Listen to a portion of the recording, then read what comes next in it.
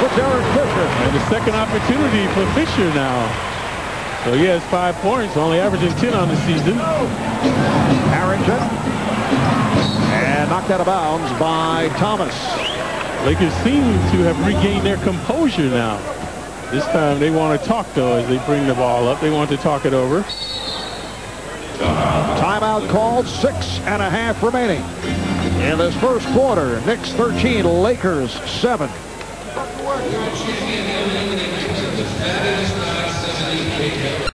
For the Lakers in this recent run, winning 7 of the last 8 games. Phil Jackson had said he'd like to see Shaq more prominent in the offense, although Shaq has not shown much lift. And I thought as Houston comes up with a steal and then feeds Sprewell, beautifully done by Allan Houston.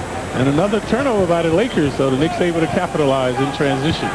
Knicks up 15-7. Here's Horry for 3. And Houston helping out off the boards, able to get it off to Sprewell. There's Houston downtown, uncontested. They do not defend well against the three-point shot. They just don't come out. They don't close. Because that time they all ran under the basket, and Allen, you saw, was all by himself, 2 alone, as he could not get it down.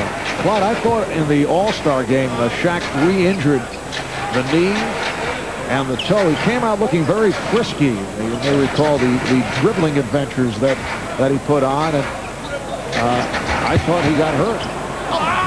Nice play. Beautiful backdoor pass as Horry was able to find Fisher on the hop. Fisher providing the offense now. He has 7 points for this. Houston. Yes. Fox very late coming out. Yeah, lackadaisical effort by Fox, though. He has to have some gusto to guard Houston from there. Knicks with a 17-9 advantage as we come up on 5 minutes to go. See the Lakers missing Shaq. No reason to double team him right now. Rick Fox hits from downtown. The Knicks have hit 7 of their first 11 from the field, and a beautiful lead pass to a fella Harrington. Lakers comatose on the defense now. Not seeing the ball, not hustling over the screen. So the Knicks sweet harmony on the offense. Fox once again trying the 3. Bryant gets inside. Kobe Bryant able to extend himself over Kurt Thomas, who wisely held back. Does not want to get in early foul trouble. Kobe averages 7 bounds a game. So extraordinary leaping that time off the glass. Houston has the mismatch. There's Fox looking to help. Thomas. Harrington not able to get to the tip. Now Bryant being played by Isley, shoots over him.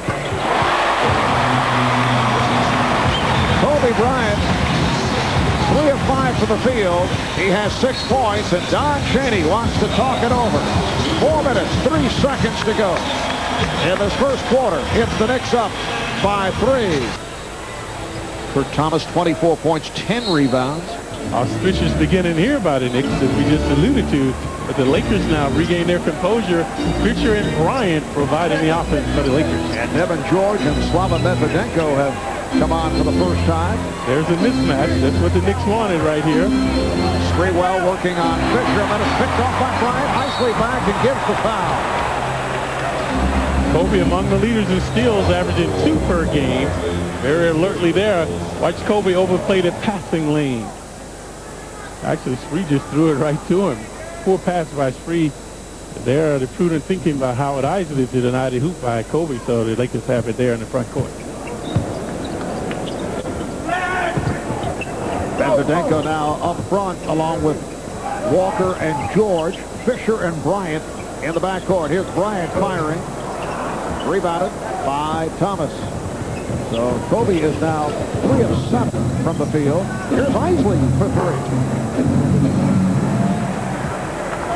Kobe can get any shot he wants. That's why that's a poor shot for him, the previous shot.